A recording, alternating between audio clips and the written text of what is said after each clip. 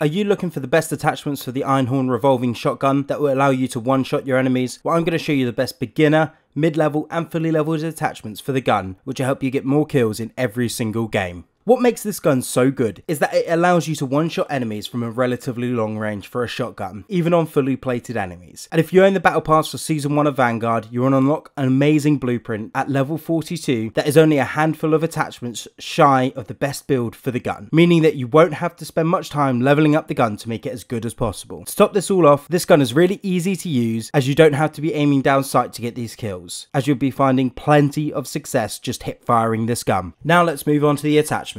For the early level attachments, we will be taking the following. For the muzzle, we'll be running the M97 full choke for a tighter pellet spread, meaning the gun will be more accurate. For the barrel, we won't actually be taking anything here as the first barrel actually makes the pellet spread wider, which reduces the one-shot capacity of the gun. However, we will be taking barrel attachments later on. For the optic, this doesn't matter massively, but the unobtrusive low zoom optics are best, such as the MK8 reflector. For the stock, run the rifle folding to help out with sprint to fire speed, which is really important on shotguns, as this is an area that is typically really bad for shotguns, as without any attachments to improve this section, it can feel as if it takes a really long time to fire after sprinting. For the underbarrel, we won't be taking anything, as the first attachment just hinders the sprint to fire speed. For the magazine, take the 16 gauge 5 round fast mags, as this just helps you reload a lot more rapidly, which given its low ammo capacity, this is an area you do need to focus on. For the ammo type, we won't be taking anything here, as the early attachments just reduce the damage range, which isn't something you want to be doing. For the rear grip, take the hatched grip to help out with accuracy. For perk 1 and 2, none of them are that useful until mid-level attachments, so take whatever you have unlocked. The full build can be found on the screen now. Now let's move on to the mid-level attachments. For the muzzle, we will be taking the M97 full choke to reduce pellet spread. For the barrel, we'll be taking the Caldera 310mm light to help out with sprint to fire speed. For the optic, either take the NIDAR model 47 or the slate reflector, whatever feels best for you. For the stock, take the rifle folding to help out with sprint to fire.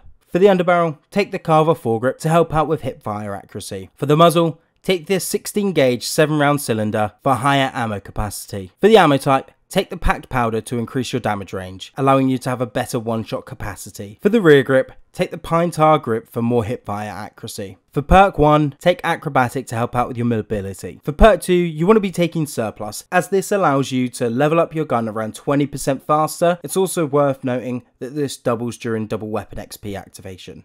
The full build can be found on the screen now. Now let's get into the fully leveled attachments. For the muzzle, you want to be taking the M97 full choke again to help out with that reducing of pellet spread. For the barrel, take the Caldera 710mm 02B barrel to help out with damage range, to help kill your enemies from further away. For the optic, take the slate reflector. For the stock, take the VDD Hunter for additional hipfire accuracy and sprint to fire speed. For the underbarrel, take the SMLE pistol grip to help out with sprint to fire speed and hipfire accuracy. For the magazine, take the 12 gauge 5 round cylinder to help out a damage range. For the ammo type, take packed powder for more additional damage range. For the rear grip, take the fabric grip for sprint to fire speed and hipfire accuracy. For perk 1, take sleight of hand, as with this gun only having 5 rounds, you will need to be able to reload as quickly as possible, and the difference between having it and not having it is extremely noticeable. For perk 2, go for fully loaded, as the base 5 bullets do not go very far. The full build can be found on the screen now. One last really useful tip for using this gun is to make sure you're aiming down sight for those longer range opponents, as this helps out with reducing the pellet spread, giving you a much higher one-shot capacity. If you did find this video useful, make sure you hit that like button, and if you'd like to see the best beginner's loadout for Warzone, click on the video on screen now. If you did make it all the way to the end, let me know in the comments section below the shotgun you're finding the most success with.